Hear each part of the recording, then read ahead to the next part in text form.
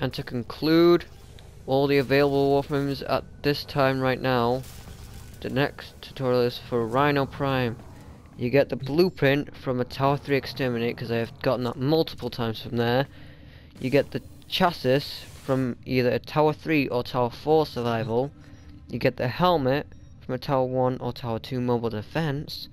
And you get the systems from a Tower 1 Defense and a Tower 2 Exterminate. And that's how you get the RHINO Prime and Warframe, which brings to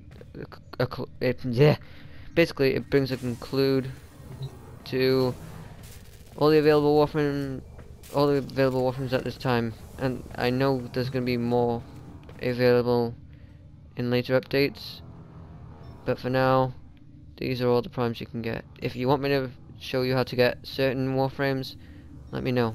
I think I might show you how to get Mesa next. Just tell me if you want me to do that, and I will do it. Anyways, that's the end of the video, so thanks for watching, guys. Subscribe if you're new, and peace.